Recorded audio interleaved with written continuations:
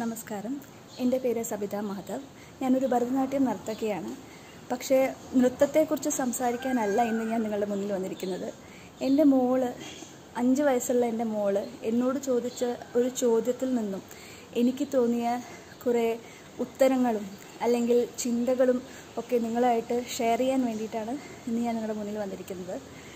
എന്നോട് മോള് ചോദിച്ച ചോദ്യം ഇതാണ്. ഒരു ദിവസം ശനിയാഴ്ച വരെ അവൾക്ക് സ്കൂളിൽ പോകണം. സൺഡേ എല്ലാവരെയും പോലെ അവൾക്കും ലീവാണ്. അപ്പോൾ സൺഡേ ആയപ്പോൾ ഞാൻ പറഞ്ഞു, കുഞ്ഞ് ഇന്ന് ഉറങ്ങിക്കോളൂ പറഞ്ഞു.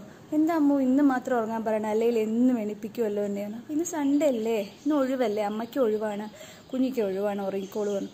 അപ്പോൾ പറഞ്ഞു, അതെന്താ സൺഡേ മാത്രം ഒഴിവ്, സൺഡേ ലീവാണെന്ന് ആരാ പറഞ്ഞതെന്ന്. അപ്പോൾ അവൾക്ക് ഞാൻ ചാണക്യൻ്റെ അർത്ഥശാസ്ത്രം മുതലെല്ലാം എക്സ്പ്ലെയിൻ ചെയ്ത് കൊടുക്കേണ്ട ആവശ്യമില്ല. പക്ഷെ ഞാൻ പറഞ്ഞു, ഇതിന് മുമ്പുള്ള കുറേ വലിയ ആൾക്കാർ സെറ്റ് ചെയ്താണ്. ആഴ്ചയിൽ 7 ദിവസമല്ലേ ഉള്ളത്. ആ 7 ദിവസത്തിൽ 6 ദിവസവും നമ്മൾ പണിയെടുത്തിട്ട് ഒരു ദിവസം ആ പണിയെടുക്കുന്നവർക്കുള്ള ഒരു റെസ്റ്റായിട്ട് കൊടുക്കണം. അതാണ് സൺഡേ. ഇത് ചാണക്യൻ്റെ അർത്ഥശാസ്ത്രത്തിലുമൊക്കെ പറഞ്ഞിട്ടുള്ളതാണ്. പിന്നീട് അത് ഇംഗ്ലീഷുകാർ കണ്ടുപിടിച്ചു എന്ന രീതിയിൽ നമുക്ക് സൺഡേ ലീവായിട്ട് കിട്ടുന്നു. അപ്പോൾ ഇതൊക്കെ പറഞ്ഞപ്പോൾ അവൾ പറഞ്ഞു, അപ്പം സൺഡേ നമുക്കൊക്കെ ലീവാല്ലേ? ആ അതെ, നമുക്കൊക്കെ ലീവാണ് പറഞ്ഞു. അപ്പോൾ അവൾ ചോദിക്കുകയാണ്, അപ്പോൾ അച്ഛമ്മയ്ക്കും അമ്മമ്മയ്ക്കൊന്നും ലീവില്ലേ, അവരെന്നും പണിയെടുക്കാറുണ്ടല്ലോ, അവർക്ക് സൺഡേ ഇല്ലയോ ചോദിച്ചു. ആ ഒരു ചോദ്യം ഒന്ന് ആലോചിച്ച് നോക്കൂ. ഒരു 5 വയസ്സുള്ള കുട്ടിയുടെ മനസ്സിൽ നിന്ന് വന്ന ചോദ്യമാണ്, അച്ഛമ്മയ്ക്കും അമ്മമ്മയ്ക്കും സൺഡേ എന്നൊന്നില്ലേ എന്ന്. അത് എന്നെ ഒത്തിരി ചിന്തിപ്പിച്ചു. സൺഡേ അച്ഛമ്മയ്ക്കും അമ്മമ്മയ്ക്കൊന്നും ഇല്ലയെന്ന് ചോദിക്കുമ്പോൾ എന്നും അവർ പണിയെടുത്താണ് കാണുന്നത്. എന്നും രാവിലെ നേരത്തെ എഴുന്നേറ്റ് എന്നും വീട്ടിലെ കാര്യങ്ങൾ ചെയ്ത് എല്ലാ വീട്ടമ്മമാരെയും പോലെ എന്നും അവർ ബിസിയാണ്. അപ്പോൾ അത് കണ്ടിട്ടാണ് ആ ഒരു കുഞ്ഞു മനസ്സിൽ ആ ചോദ്യം വന്നത്. നിങ്ങൾ തന്നെ ആലോചിച്ച് നോക്കൂ. വിചാരിക്കും, ഒരു വീട്ടമ്മ എന്നും ചെയ്യുന്ന പണികളല്ലേ, വീട് വൃത്തിയാക്കി വയ്ക്കുക, വീട്ടിലെ പണികളൊക്കെ ചെയ്യുക, ഇതിലെന്തപ്പോൾ അത്ര വലിയ കാര്യമുള്ളത്, അതിത്ര പുറത്ത് പോയി ജോലി എടുക്കുന്നതോളം കഷ്ടപ്പാടൊന്നുമില്ലല്ലോ, വീട്ടിലത്തെ പണികളല്ലേ ചെയ്യേണ്ടു എന്നൊരു ചിന്ത നമ്മളിൽ പലർക്കും ഉള്ളതാണ്. ഞാൻ ഉദാഹരണത്തിന് പറയാം. എൻ്റെ കല്യാണം കഴിഞ്ഞ് പോയ സമയത്ത് വീട്ടിൽ ചപ്പാത്തി ഉണ്ടാക്കുക. ഞാനും എൻ്റെ അമ്മായിയമ്മയല്ല, ഞാൻ അമ്മ എന്ന് തന്നെയാണ് വിളിക്കാറ്.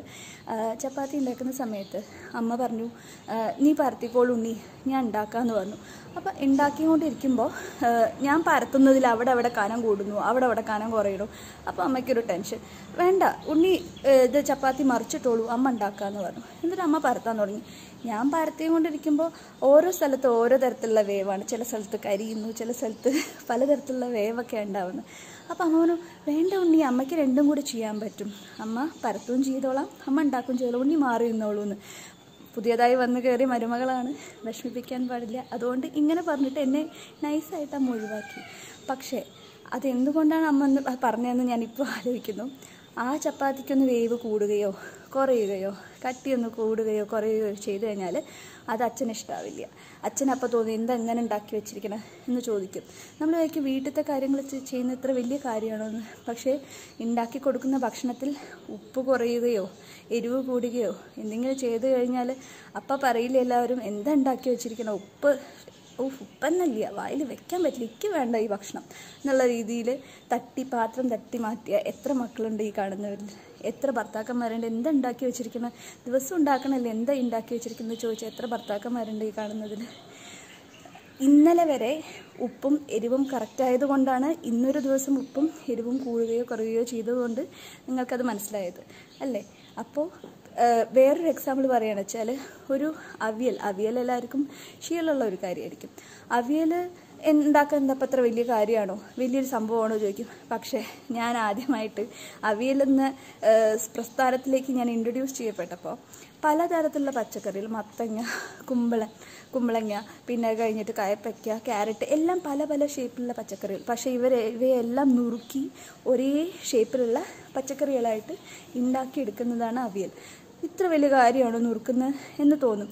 എന്നാൽ അമ്മമാർക്കത് ചെറിയ കാര്യമായിരിക്കാം. നിങ്ങൾ എന്നെങ്കിലും ഒരു ദിവസം അടുക്കളയിൽ കയറിയൊന്ന് അവിയൽ ഉണ്ടാക്കാൻ നുറുക്കി നോക്കൂ.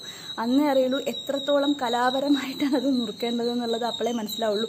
പല ഷേപ്പിലുള്ള പച്ചക്കറികൾ നുറുക്കി ഒരേപോലെയുള്ള ഷേപ്പിലുള്ള പച്ചക്കറികളാക്കി എടുത്താലേ അവിയലിന് അതിൻ്റെ അടുത്ത് ഭംഗി ഉണ്ടാവുള്ളൂ. ഇപ്പോൾ ഇതെല്ലാം പറഞ്ഞത് വീട്ടിൽ നമ്മൾ ചെറുതാണ്, എന്താ അമ്മയ്ക്ക് ദിവസം ചെയ്യണ പണിയല്ലേ, എന്താ വീട്ടിലത്തെ പണി തന്നെയല്ലേ ഉള്ളൂ എന്ന് വിചാരിച്ച് നമ്മൾ ഒതുക്കി കളയുന്ന പല കാര്യങ്ങളും എത്രത്തോളം വലുതാണെന്ന് നിങ്ങളെ മനസ്സിലാക്കി തരാൻ വേണ്ടിയിട്ടാണ്.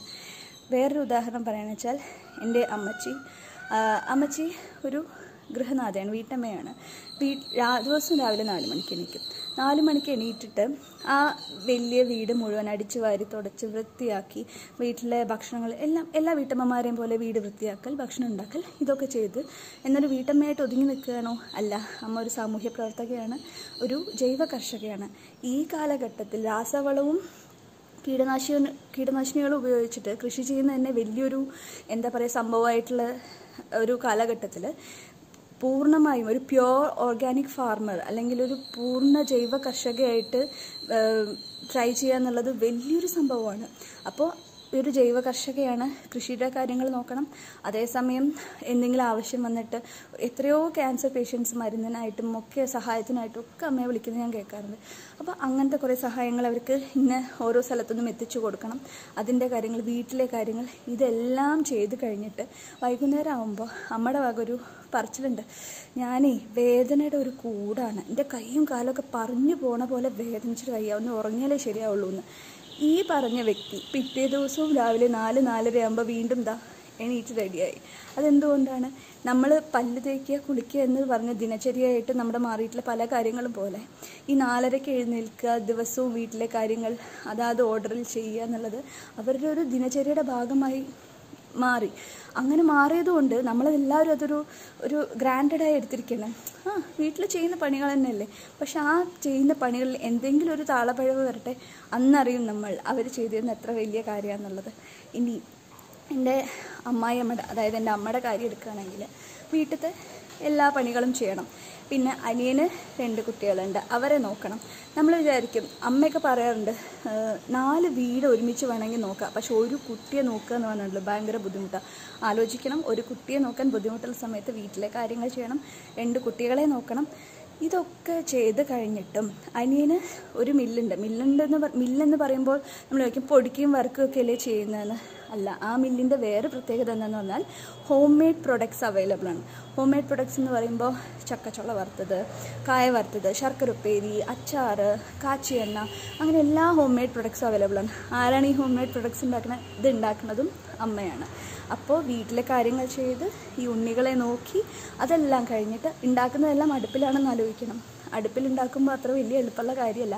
ഫുള്ള് നിന്ന് വേർത്ത് പുഴുകി അത്ര പുഴുക്കത്തിൽ നിന്നിട്ട് ഈ സാധനങ്ങളെല്ലാം ഉണ്ടാക്കിയെടുത്ത് അമ്മ കൊടുക്കും. അത് കഴിഞ്ഞിട്ട് പോയിട്ട് അമ്മ ഒരു കിടത്തമുണ്ട്, അയ്യോ എൻ്റെ ഇടുപ്പ് പൊളിഞ്ഞു പോണ പോലെ ഉണ്ടെന്നുണ്ട്. ആ കിടത്ത് 5 മിനിറ്റേ നിൽക്കാറുള്ളൂ എന്ന് ആലോചിക്കണം. 5 മിനിറ്റ് കഴിഞ്ഞാൽ വീണ്ടും ഓടുകയായി അടുക്കളയിലേക്ക്, വീണ്ടും ചെയ്യുകയായി. അപ്പോൾ എനിക്കും അച്ഛനൊക്കെ ദേഷ്യം വരുമായിരുന്നു. അമ്മ എന്തിനാ എത്ര കഷ്ടപ്പെടണ? വീട്ടിലത്തെ പണി തന്നെ ഇഷ്ടം പോലെ ഉണ്ട്, അതിൻ്റെ പുറമെ എന്തിനാണ് ഇങ്ങനെ വറുക്കലും പൊടിക്കലും ഒക്കെ ചെയ്യുന്നതിൻ്റെ ആവശ്യം എന്താണ്? അങ്ങനെ ചെയ്യുന്നതുകൊണ്ട് എന്താ കാര്യമുള്ളതെന്ന്.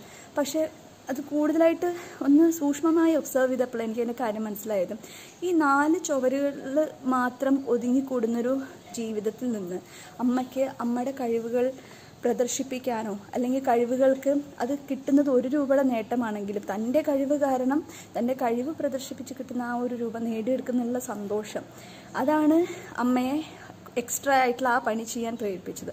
അപ്പോൾ ഒന്ന് ആലോചിച്ച് നോക്കുക, അപ്രിസിയേഷൻ അല്ലെങ്കിൽ പ്രശംസ എന്നുള്ളത് ഒരു വീട്ടമ്മ എന്നല്ല, ഒരു വ്യക്തി എന്ന നിലയ്ക്ക് തന്നെ എത്ര ഇമ്പോർട്ടൻ്റ് ആയിട്ടുള്ള കാര്യമാണ്. പക്ഷെ നമ്മളെല്ലാവരും എന്തെങ്കിലും ചെയ്തിട്ടുണ്ടോ? ശരി, ഇവരുടെ എല്ലാം കാര്യം വിടൂ. 2 അമ്മമാരും അവരുടെ രീതിയിൽ എന്തെങ്കിലും തൻ്റെ കഴിവുകൾ പ്രകടിപ്പിക്കാൻ നോക്കുന്നുണ്ട്. എൻ്റെ ഒരു മേമയുടെ കാര്യം എടുക്കാം. മേമയുടെ വീട്ടിൽ പോകുമ്പോൾ മേമ വീടൊക്കെ വൃത്തിയാക്കി വെച്ച് എല്ലാം ഭക്ഷണം റെഡിയാക്കി വെച്ചിട്ടുണ്ടാവും. അപ്പോൾ എന്തെങ്കിലും ഒരു സ്പെഷ്യൽ പലഹാരം അന്ന് പരീക്ഷിച്ചിട്ടുണ്ടെങ്കിൽ പോയ ഉടനെ എടുത്തിരും, കുട്ടി ഇതൊന്ന് സ്വാദ് നോക്കൂ എന്ന് പറയും.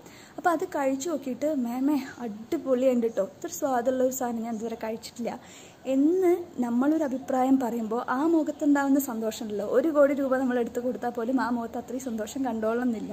അപ്പോൾ ഒന്ന് ആലോചിച്ച് നോക്കൂ, ഡെയിലി ചെയ്യുന്ന കാര്യത്തിൽ നിന്ന് അവരുടേതായിട്ടുള്ള കഴിവുകൾ തെളിയിച്ചുകൊണ്ട് ചെയ്യുന്ന എന്തെങ്കിലും ഒരു പലഹാരം ഉണ്ടാക്കുമ്പോൾ നന്നായി എന്ന് പറയുമ്പോൾ ആ മുഖത്തുണ്ടാവുന്ന സന്തോഷം, അതല്ലേ ഏറ്റവും വലിയ കാര്യം. നമ്മൾ ഉപ്പ് കുറയുമ്പോഴോ എരിവ് കുറയുമ്പോഴോ എനിക്ക് വേണ്ട, അതിഷ്ടമായില്ല, വേണ്ട എന്ന് പറഞ്ഞിട്ട് നിരാകരിക്കുന്ന പല കാര്യങ്ങളും. നമ്മൾ നന്നായി ഉണ്ടാക്കുന്ന ദിവസം എപ്പോഴെങ്കിലും അപ്രിഷ്യേറ്റ് ചെയ്തിട്ടുണ്ടോ? അമ്മ ഇത് നന്നായിട്ടുണ്ട് കേട്ടോ, സൂപ്പറായിട്ടുണ്ട്, അല്ലെങ്കിൽ ഇത് നന്നായിട്ടുണ്ട് ഉണ്ടാക്കിയിട്ടുള്ളതെന്ന് ഏതെങ്കിലും അച്ഛന്മാരൊക്കെ പറയുമ്പോൾ അവർക്ക് കിട്ടുന്ന ആ ഒരു സന്തോഷം ഉണ്ടല്ലോ, അതാണ് നമുക്ക് അവർക്കായി നൽകാൻ പറ്റുന്ന ഏറ്റവും വലിയ സമ്മാനം. പിന്നെ ഒരു ദിവസം രാവിലെ എന്തുണ്ടാക്കും, ഉച്ചയ്ക്ക് എന്തുണ്ടാക്കും, രാത്രി എന്തുണ്ടാക്കും എന്നതൊക്കെ നമ്മളെ സംബന്ധിച്ച് എന്താ അപ്പോൾ ഇത്ര വലിയ കാര്യമെന്ന് തോന്നും. പക്ഷെ ഒരു വീട്ടമ്മയെക്കുറിച്ചിടത്തോളം ഇതെല്ലാം ഒരു ദിവസം 3 നേരം എന്ത് വെച്ചുണ്ടാക്കണം എന്നുള്ളതൊരു വലിയ കാര്യം തന്നെയാണ്. അറിയോ? അതേപോലെ തന്നെ ഒരു മാസത്തെ വരുമാനത്തിനനുസരിച്ചുള്ള ചിലവ് നടത്താൻ, ഒരു മാസത്തേക്കുള്ള സാധനങ്ങൾ ഇത്ര വേണം, അല്ലെങ്കിൽ ആ വാങ്ങിയ സാധനങ്ങൾ കൊണ്ട് ഒരു മാസം തള്ളി നീക്കണം എന്ന് പറയുന്നത് നിർമ്മല സീതാരാമൻ ബഡ്ജറ്റ് അവതരിപ്പിക്കുന്നതോളം സീരിയസ് ആയിട്ടുള്ളൊരു കാര്യം തന്നെയാണ് ഒരു വീട്ടമ്മയെക്കുറിച്ച് പറഞ്ഞെടുത്തോളം. അപ്പോൾ എനിക്ക് പറയാനുള്ളത് ഇത്രയേ ഉള്ളൂ. ഞാൻ ഇന്ന് സ്വപ്നം കാണാൻ പഠിച്ചിട്ടുണ്ടെങ്കിൽ, ഒരു നർത്തകിയായി മാറാൻ, അല്ലെങ്കിൽ ഒരു ഗ്രാജുവേഷൻ പോസ്റ്റ് ഗ്രാജുവേഷൻ നേടിയെടുക്കാൻ പറ്റിയിട്ടുണ്ടെങ്കിൽ അതിന് പിന്നിൽ എൻ്റെ കുഞ്ഞിനെ നോക്കാൻ വേണ്ടി എൻ്റെ അമ്മ എനിക്കായി മാറ്റിവെച്ച, എൻ്റെ അമ്മച്ചി എനിക്കായി മാറ്റിവെച്ച വിലപ്പെട്ട സമയം തന്നെയാണ് കാരണം. അല്ലാതെ എൻ്റെ മാത്രം കഴിവുകൊണ്ടല്ല, എൻ്റെ കുഞ്ഞിനെ സേഫായിട്ടൊരു കൈകളിൽ ഏൽപ്പിച്ചിട്ടുണ്ടെന്നുള്ളൊരു വിശ്വാസം ഉണ്ടല്ലോ. പണിക്ക് പോകുന്ന ഓരോ മക്കളും മരുമക്കളും ആലോചിക്കണം, ഓരോ സ്ത്രീകളും ആലോചിക്കണം, നിങ്ങളെങ്ങനെ ധൈര്യമായിട്ട് പോകുന്നത്. വീട്ടിൽ ഒരമ്മയുണ്ട് ആ കുഞ്ഞിനെ നോക്കാൻ എന്നുള്ള വിശ്വാസത്തോടു കൂടിയാണ് പകുതിയിലേറെ പേർ പോകുന്നത് അല്ലേ?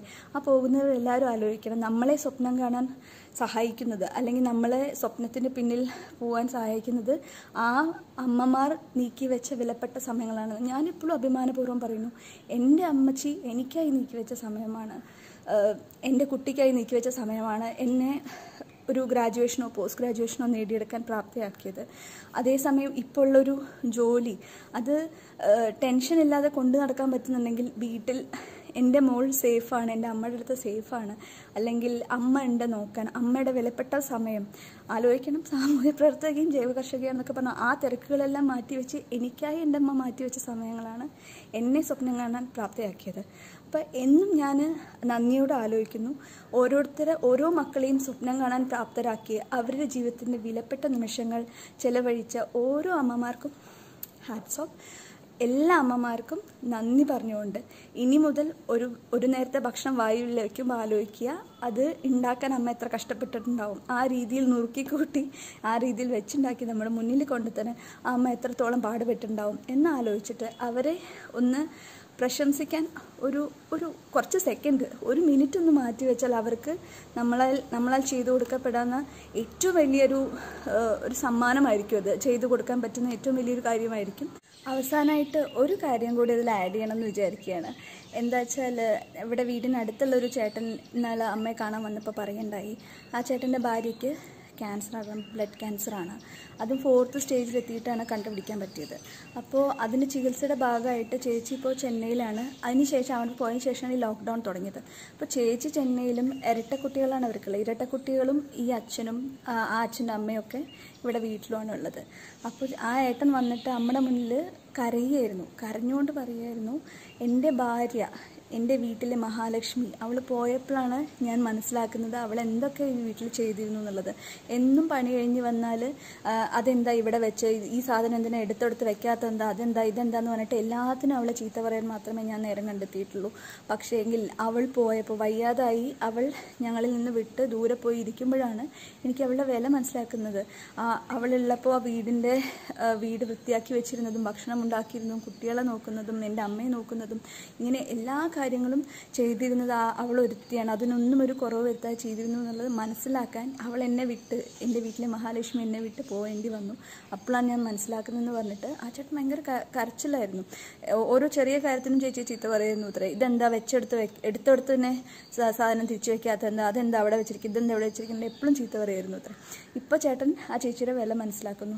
അപ്പോൾ നമ്മുടെ വീട്ടിലുള്ള ഓരോ മഹാലക്ഷ്മിമാരും നമ്മളിൽ നിന്ന് അകന്നു പോയിട്ട് അതിൻ്റെ വാല്യൂ മനസ്സിലാക്കണം എന്ന് ആരും ശഠിക്കരുത്. അവർ നമ്മുടെ കൂടെ ഉള്ളപ്പോൾ തന്നെ ആ വില മനസ്സിലാക്കാൻ പഠിക്കുക. വില മനസ്സിലാക്കി അവരെ പ്രശംസിക്കാനും ആ വാല്യൂ മനസ്സിലാക്കി അവരോട് പെരുമാറാനും എല്ലാവരും ശ്രമിക്കണം. നന്ദി, നമസ്കാരം.